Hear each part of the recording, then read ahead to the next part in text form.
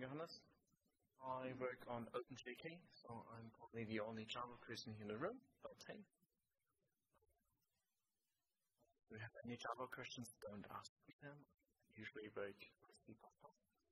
Anyway, let's start. I'll be talking about writing programs.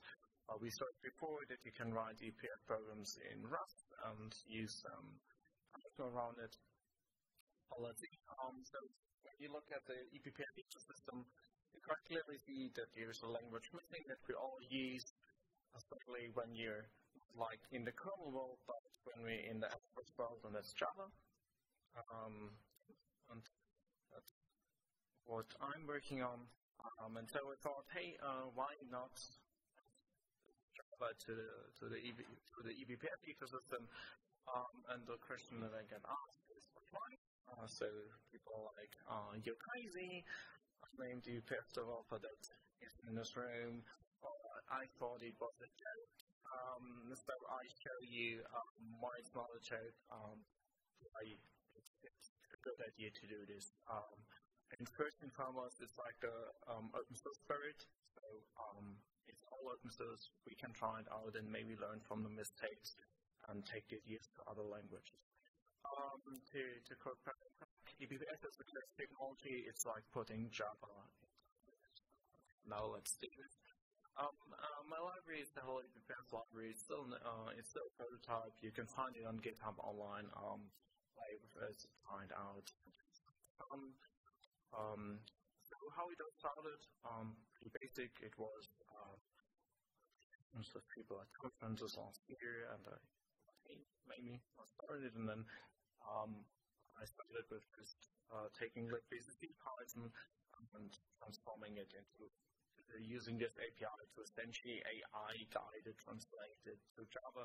So if you have some, in this example, buffer poll written in Python, I then just write a curl on Java code, which was possible with the new Java features of 21 that came a couple of months ago, which is pretty decent. The only problem is, and you can make write programs like these, so you can put in your string, you can have all libBCC, any of the libBCC functions that you know if you ever tried libBCC, and have like the attach here, print loop.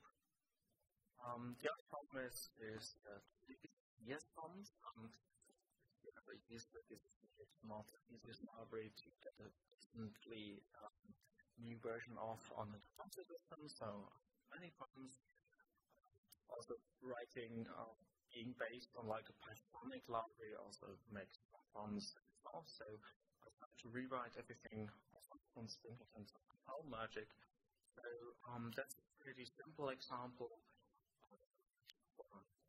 for project. So essentially, what you told at the beginning, you told about the license of the eBPF program and the program name, and you can also implement the interface. So for those of you basic Java code here, so you implement, for example, the system complex interface, and it gives you methods like the enter method that implements the key entry hook in the kernel, and is called whenever the open call is called. You get this parameters, and then you also have this run in kernel, and you have the userland part run in userland in Java. So the kernel part is essentially compiled down to C, and then Java I show you in a minute how it works. And you can write Java code that is kind of executed in the kernel, and you can use your common tooling if you have with all your refactoring, drawing, and something. You work in Java, and it's also readable for people not like experts in Rust or languages, because it's directly embedded in the language. So it's just the same. It prints the trace block, and then we have a userland code that essentially loads the program, and the cool thing is the program is compiled at Java compile time, and then you attach it. It's just pretty basic Java, but it allows you to do much more. So, for example, what you can also do, you can implement the interface executable to get the XMP interface. For example, here we can see we can when we're implementing this, we can use global variables that we can both use in Java and in our eBPF Java version with the same API, which is pretty cool as you see here. So we can use count.get here in the eBPF part. You can also use it in Java part the same way. You can write simply functions that are then taking what they do here, use the Java code, you process it to generate code for all the stuff. And then I take the syntax tree, like the annotated syntax tree, and compile it down like you would with the BPF, but also many other languages too. And so this code is then translated essentially into this code, which is almost pretty much the same code. The first one is like in a Java syntax, and it's valid Java, and the other part is valid C. This makes it possible to integrate the eBPF programs directly into Java. So now the question is, how do we model different language constructs? So we'll take here a struct. So we have a struct with a PID field, and we can express it later, and how it's modeled is that struct. Yes.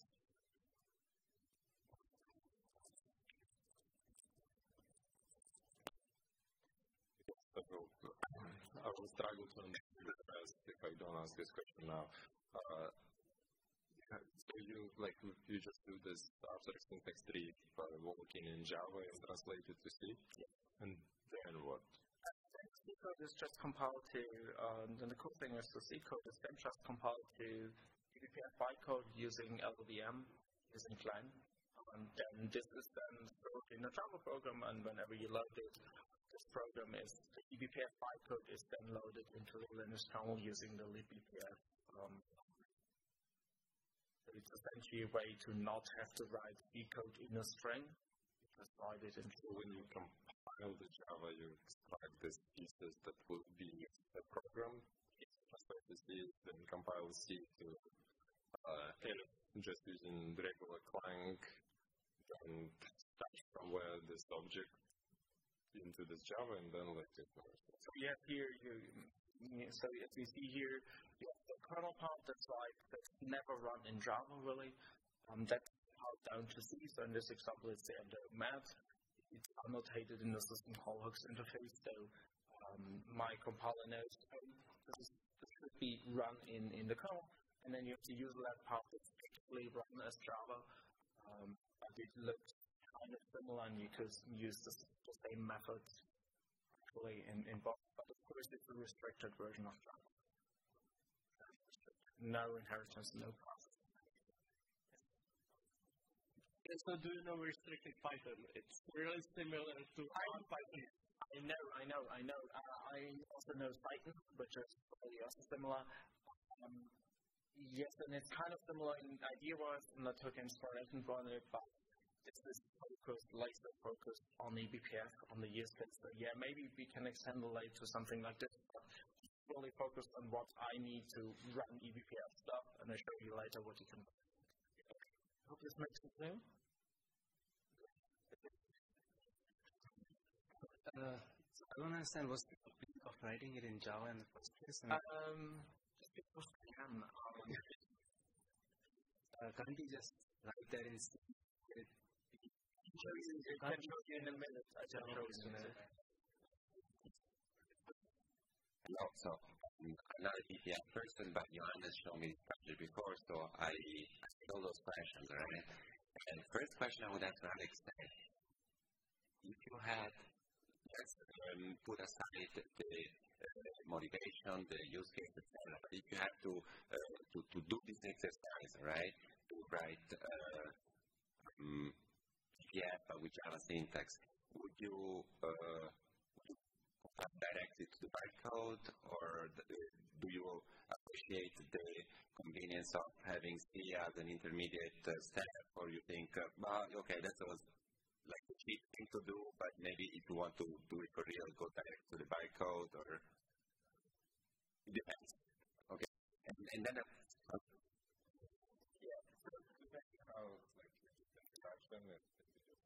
It makes sense. So to answer the question, it makes to C makes it far easier, but far easier because I don't have to deal with generating the PDF type format and generating the bytecode and doing the optimizations that Lang happily does with me. To be honest, C is just a tiny wraparound assembly anyway. I wanted to address the why it's in the slides, in upcoming slides, but in my employer, we have stuff that we are obliged to run on our machines. It's called the Velociraptor. So the sensor that's kind of watch what you do, and it's partly BECHBERGER and it's partly Go. And we wanted to make functions to it, so the developer we have to find to know about. But if you have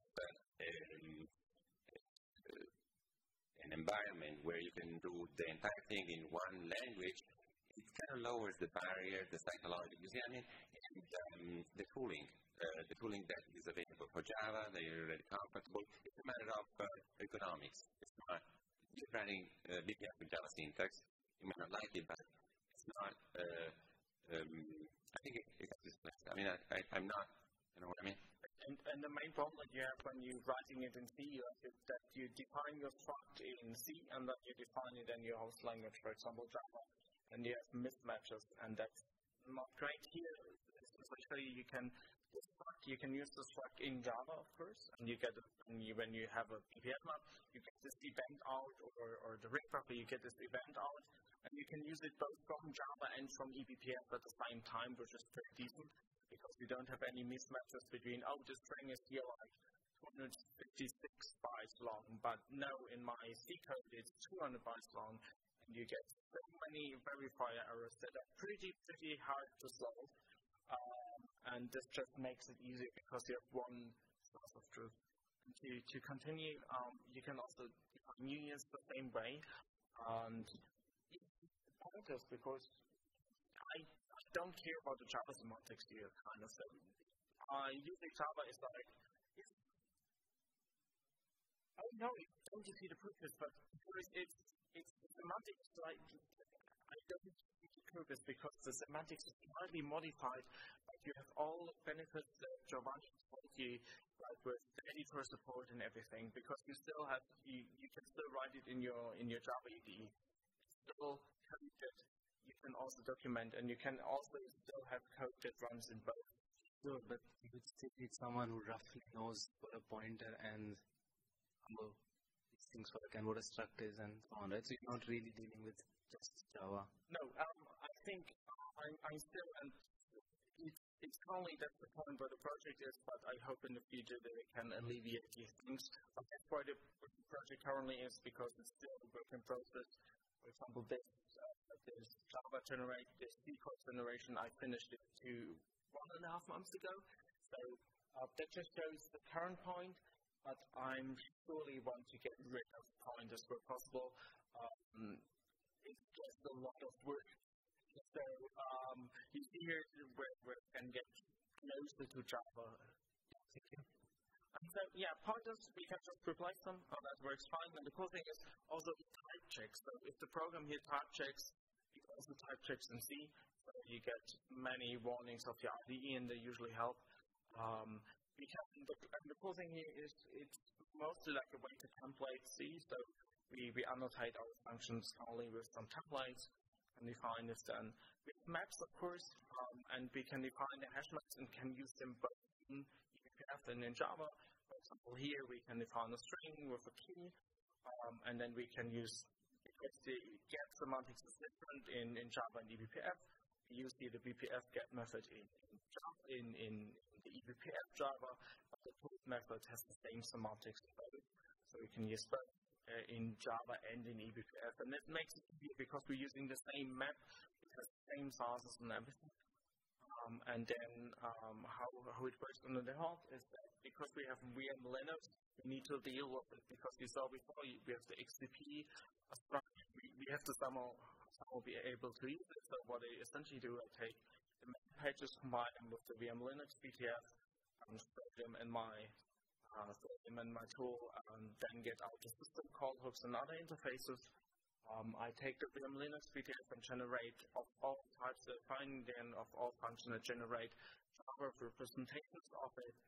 and at least around 30,000 Java classes ultimately do, and then we combine like the BTF, the VM Linux BTF with BPF helper documentation and BPF helper, the BPF helper class with all the helpers functions.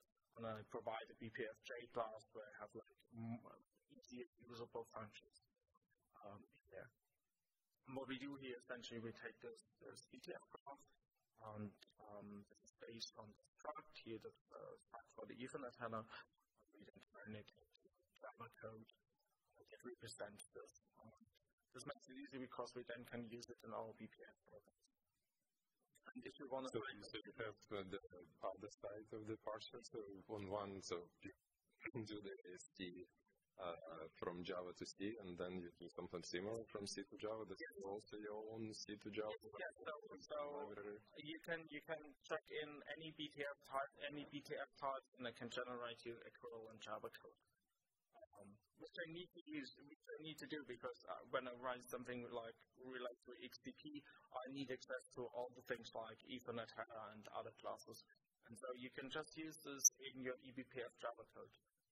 And that's all generated. That's pretty useful.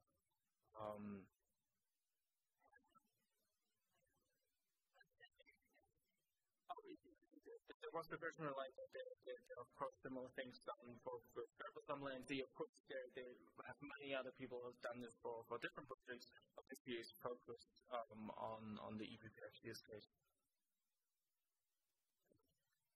And yeah, this allows us to write code like this, where we have an XDP handle method which we can implement, and we get as an argument XDP D, and the pointer we can the objects and everything, and so we can ask the pointer, we can ask it for its value and everything. And so it works good enough. I even have support for xenum, so XDP as an enum, and can generate this from the BPF. So what can we do? We can do quite a lot. For example, even with this prototype, we can write a simple firewall that works with XDP. And the cool thing is with Java that we can use existing Java libraries. So it's quite easy to integrate it into the fast Java ecosystem. And one of these is the Spring Boot or web server ecosystem, which is very nice. For example, we can easily write a web application, in this case, firewall control interface, where we can set rules. And when we take these rules, they take the JSON directly from the web interface. This is then utilized in our userland code by Spring Boot, directly turned into Java objects, and we can then pass them directly into the eBPF map into kernel land. In this case, it might not be the best idea, but it shows you how to easily take data from somewhere else and push it into kernel, which is pretty useful, especially because the Java ecosystem is pretty large in this area. Many people use it. And this opens it also up to other people, because when people see eBPF, they're like, oh, that's like the black box that I can't understand. But when you show them, oh, it's simple schemas that they can understand and they can play around with, it's pretty nice because they now see, oh, it's not a magic, it's not something magic, but it's just an extension of what I can write in the language that I already know. So this library is mostly for educational purposes. Maybe I find some use cases afterwards, but it's mostly to learn about and to teach people about eBPF, because I think it's growing ever more. And you can not only do firewalls with it, but in a recent talk, a couple of weeks old, I worked on adding SCADX support. So essentially, you can implement the scheduler interface and implement a few methods and create a Linux scheduler in Java in a similar way as we saw with the XDP hook. So it's like 25 lines of Java code. It's not much to implement a FIFO scheduler. All the functional that you can compile it, and then you run it by a Java jar, and then you're done. You have a FIFO scheduler on the system. And the funny thing is, I then, of course, benchmarked it because I'm interested in Java benchmark, so I run it with a typical Java benchmark. And it was faster than the existing Linux scheduler, quite interesting. Of course, the reason is because it was a benchmark where only looked at the throughput and not on latency. So, of course, there might be issues, but I find it interesting that we can easily write in like couple of lines of code, write schedules that are already useful for some use cases, and how it really just essentially as before, as I said before, parts of the Java code, like all implementations of the methods of the static interface, are then compiled to C and used in the script ops for ScaleX. And this was compiled into bytecode and then loaded into the kernel and attached to ScaleX. And used it hopefully in a couple of weeks. I try to use this to create my own scheduler orchestra where you can play music using the scheduler to showcase the ability of eBPF and ScaleX. And I think it's just as bad. It's an educational tool where we can broaden the scope because currently only people that know like C look at this.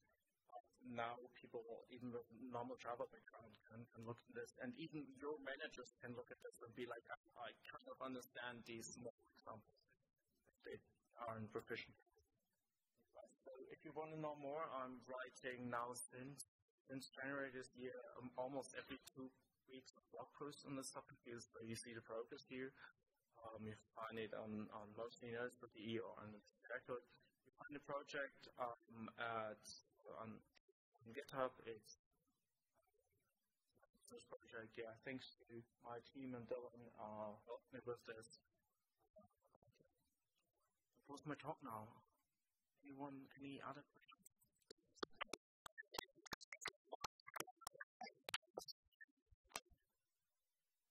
I wanted to add a remark. Again, Johannes showed me some of this material before when he said that he wrote a minimal scheduler in Java, which was comparable, if not faster, than the regular Linux scheduler. He was not joking. And the catch is that sometimes you don't need a sophisticated scheduler if you have enough CPU. And so he had this benchmarker is called the Renaissance, that runs as many threads as you have CPU. And so you just place one thread in each CPU, and that was the type of scheduler. It just starts the app and never stop it, right? And the complex scheduler that is in Linux can do better than that because it's a very simple case. But it's kind of funny that you have this kind of low-hanging fruit, and and so it was not an understatement. It was faster simply because it was a CPU-bound benchmark that you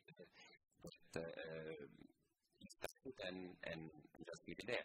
So it's kind of cool, actually. So next question.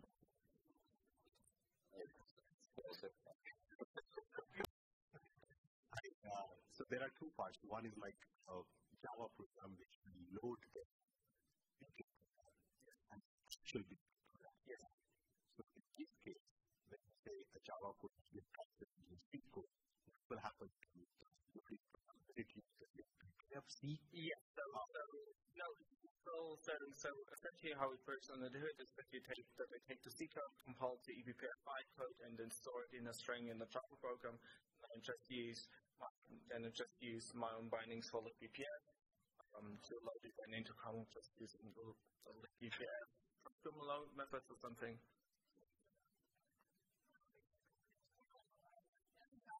Yes. Looking at the source code is very cool. Use base code, just like use base code loader and kernel code in the same Java source file. I don't call it BCC because I'm pre-compiling, and that's really important for me. I'm pre-compiling because libBCC has so many problems, and it's not for good reason.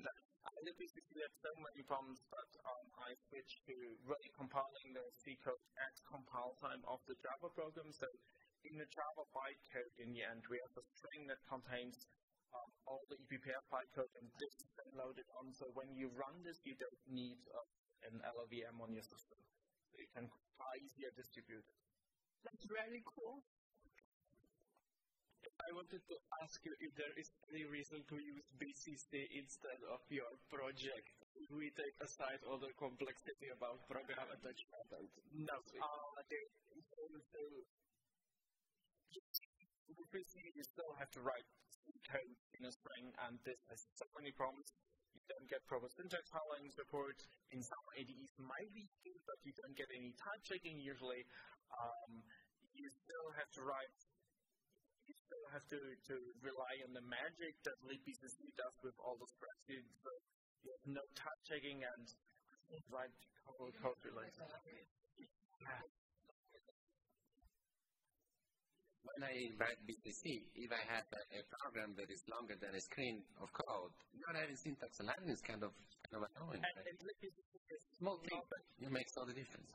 libpcc is not supported anymore, but yeah, it would be cool to have something similar for based on Python and maybe libpf for Python, but nobody wants it. I thought it for Java.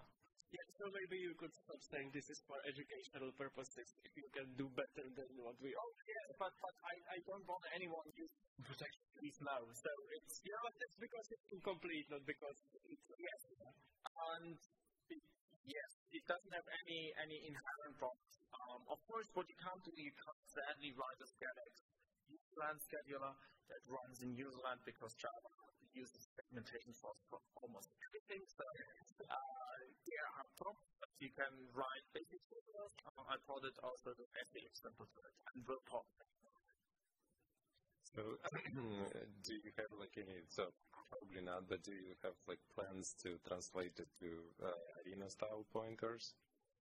Why I'm asking is so that you can make it much bigger than people realize, meaning that since it's all in Java and you do just work the apps in the street, etc., you can make the use of arena there right away, and because you translate it to BC, you can inject all of this may go to constructs in there, and you will be able to do what Doom folds did in the morning. You can implement the whole image processing completely in Java with whatever is going to look like JPEG. You can write JPEG processing in Java, and because you're doing this translation to C, you translate it with arena pointers and with may go to, and it will just work.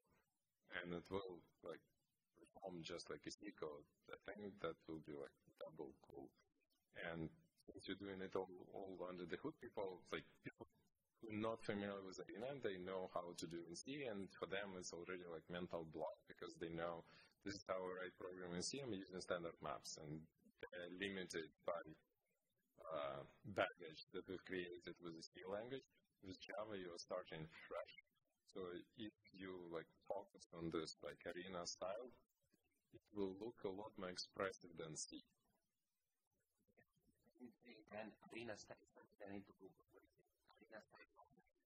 Yeah, BPF arena is a new map type. But all the pointers are in there, they're runtime checks, so you can implement any algorithm in there. You can implement hashtag, you can implement JPEG, you can implement regex, anything you like. I think the main problem here is that Java is inherently garbage collector, so I want to merge this and want to get the semantics closer to Java, also have some basic inheritance in the future, so basic classes, but I'll never fully have Java, but I want to come as close as possible because I never want to implement the garbage collector into BPF because... No, yeah, I'm not suggesting any garbage collector, I'm only thinking from loops. I don't know what to do with loops now, is that this way you can do full loops without any extra... So I didn't show it, but you can already do loops and everything, so I have basic support for loops. You just loops directly, yes, for. I'm saying you can do for, plus little bit of a twist, and if all pointers inside are not the traditional global data that I think you're already doing, but this pointers in here, then any algorithm will just work. I looked into this. It's pretty cool, but I just haven't had the time to finish this. So yeah. I think you can, if you have any other ideas, please just write me an email. You find my email address on my blog post. I'm really looking forward to extending this and to also add more text that are verified as later directly into my Java compile plugin, so I catch bugs before they happen in the verifier. So it's probably not as expressive as I like to do, like to have it, but it's already able to express lots of things. And I'm working on this, and I hope in the future when I come next year to this conference, I show you some more stuff. Thank you, Giovanni. Yeah, so if anyone wants to help me working on this, I'm happy. It's a one-man project on Friday evening. So it's all public. So as I said, you have the QR code. I wrote 16 blog posts on this topic. So you see the whole post from the start, from my libpcc days to the days when I taught libpcc. So you can find all the blog posts there. You can follow the progress. There's a GitHub repository where you can find all the code, but you also find the firewall code, the scheduler code. Just look around, have fun with it, and learn some Java. So 4-8 months now, it's sort of so it was in February where someone here in the room told me that I was crazy trying this. I didn't. Yeah, it was crazy. But no, so essentially I'm working every Friday. I'm happy that I like to do this, and I work too many weekends to commit on it. So it's essentially 8 months of 1 day week. So it's probably too much. But I think I'm coming out to the point where I can write pretty cool projects, and I want to do more with next, and also get it more into the Java world, because for here I'm speaking at Java conferences, and when you tell them about Java, about eBPF, they're like, oh, this is the tool that I get from a vendor. Now I'm currently at major Java conferences telling them that's how you write your own examples. And a similar talk that I gave here, I also give a Java conference, and they're pretty interested in this because they now see, oh, eBPF is not magic. It's an interesting tool that we can try to use. And if they don't use my library, they're interested in it, they see what it can do, they understand it, and then it's like we hook them, oh, you can write simple demos with Java, and then they get deeper into and learn how to use, for example, the Rust APIs. So if I would do anything in production, I probably would use the Rust APIs or Go libraries, but it helps us to draw people in. And I'm looking forward to doing this for the next couple of weeks too, and also for next year to tell people about how cool it is, and maybe spread the word so next year many more people want to do eBPF.